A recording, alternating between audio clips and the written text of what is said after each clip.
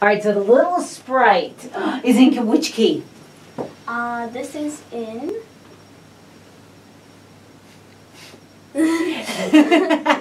Where's the D? D minor? D minor, absolutely, good. And you have lots of D octaves, right, in your left hand. Let me hear you play this line in your left hand, because there's so many jumps.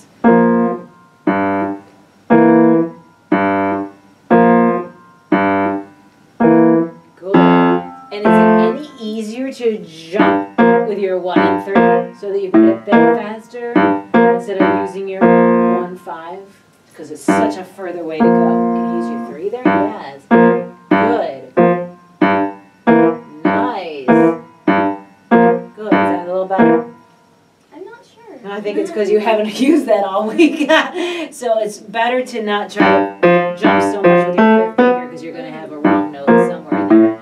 Right, so if you can always practice it with the least amount of moving, then it's the better for you. Yes, 1, 3, 1, 4. Yes, good. And then let's see. Let me hear you play this chord in your right hand. Beautiful. Good. And this one. Good. And what finger goes on those with that chord? Yes. And why do you think that fingering works better? Wait, so then would this be...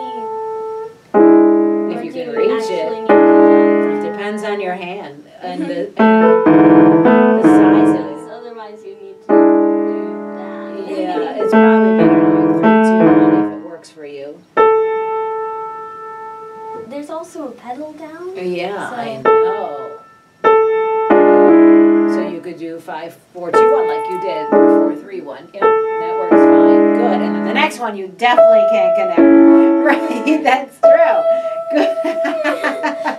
Good. All right. So let's go ahead and let me hear you play it from the beginning. All right.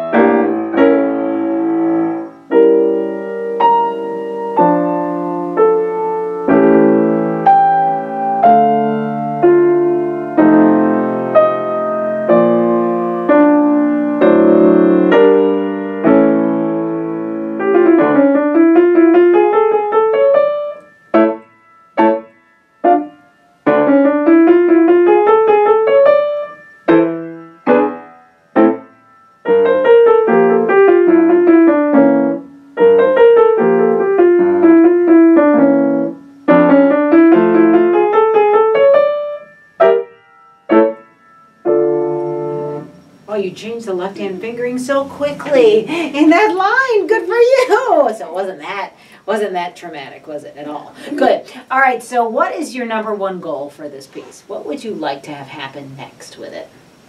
This part. Okay, that part you really are not comfortable with it. Okay, so first of all, we got to get the rhythm right. So you have it marked in your score. 1 and 2, 1 and 2. So let's make that into one impulse right there. 1 and 2. Good. And then where does your pedal come in on? Does it come in on the left hand or the right hand? The right hand. Okay, yeah, so listen for that.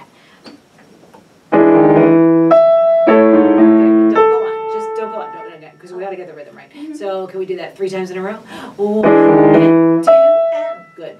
1 and oops.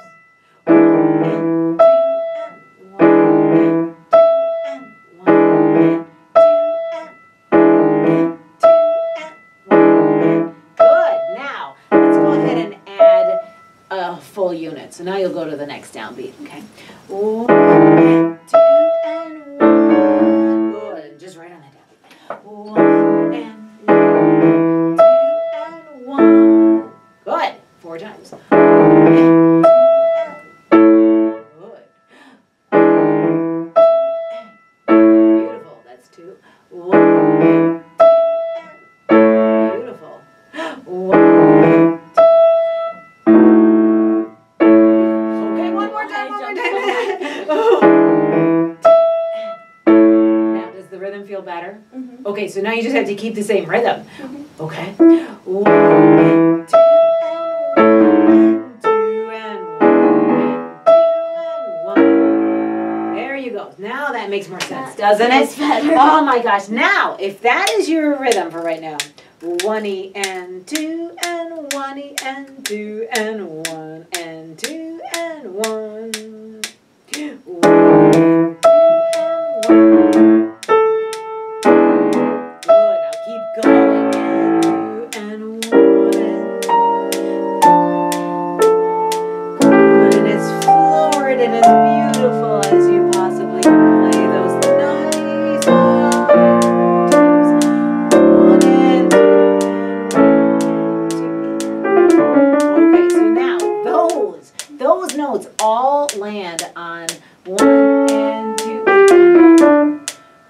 and 2 oh 1 and 2 1 and 2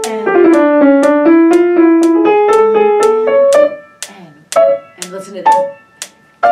And bum bum. Da, da, da, da, da, da, and 1 and yes. So tell me what you were so excited to get to the next line. What did you do? I missed this. You one. missed that last rest. Okay, good. So why don't we go ahead and take it from here? 1 and 2 and 1.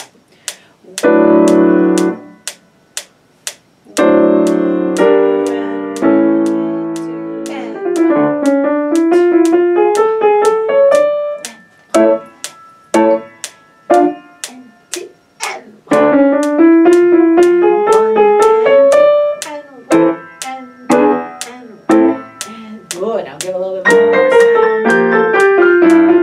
Good. Really push off the end of those phrases. 1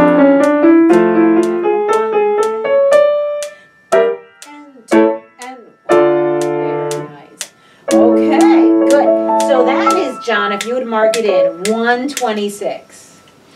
So in order for you to feel really good, and that's just the wah-ba by the 8th note, okay? So in order for you to get the whole piece faster, which part do you still need to work on first?